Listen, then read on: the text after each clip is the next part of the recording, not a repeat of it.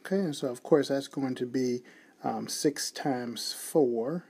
So I need the factors of minus 24 actually to add up to 2. So that's going to be 3x squared plus 6x minus 4x minus 8 is equal to 0. And of course you can factor this however you want to. Got a common factor of 3 and x. That comes out, leaves with x plus 2. In the second grouping, I have a common factor of minus 4 that comes out, leaves me with x plus 2. That's equal to 0. So this factors to 3x minus 4 times x plus 2, and that's equal to 0.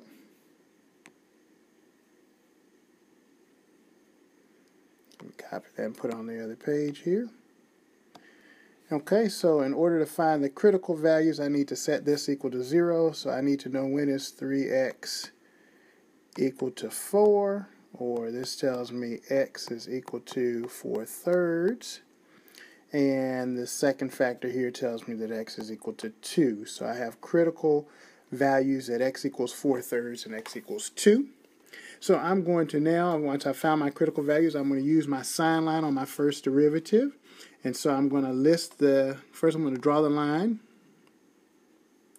And I'm going to put on this line my critical values, which are 4/3 and 2. Then I'm going to list my factors on the left over here, which are 3x minus 4 and x plus 2.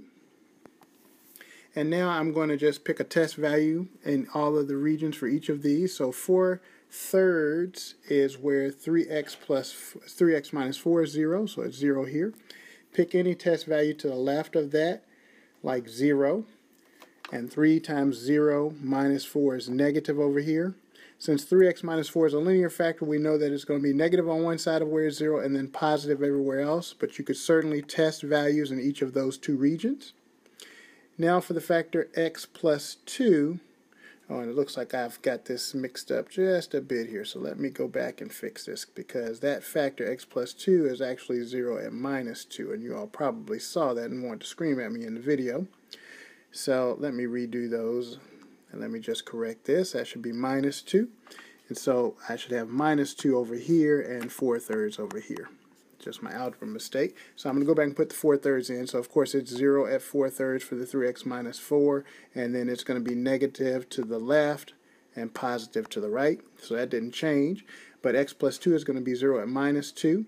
Plug in a value to the left of minus 2, like minus 5, and minus 5 plus 2 is negative. So it's negative on the left of minus 2, and then it would be positive everywhere to the right of minus 2. Okay, and so now I see the region between minus infinity and minus 2. I have two negative signs, so the derivative is positive here. In between minus 2 and 4/3, it's negative, and to the right of 4/3, it's positive. So now I can determine from this sign line where my function's increasing and decreasing, because wherever the derivative is positive, it's increasing. So for example, in this region, increasing, in this region, decreasing, and then in this region, increasing again. So if I look at minus 2, I'm increasing on the left and decreasing on the right. So that means that that must be a local maximum. And then at 4/3, I'm decreasing on the left, going downhill, and then going uphill on the right. So that must be a local maximum. So I have, now that I have a local min at x equals 4/3 and a local max at x equals minus 2. Of course, if I wanted to find the local min and max, I just plug those in. And so that would mean at f of 4/3, whatever that value is, that is a local minimum. And f of minus 2 is the local maximum.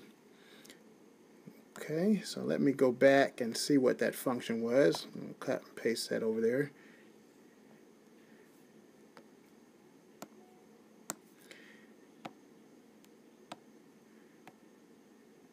And so now I know that at f of 4/3 is a possibility for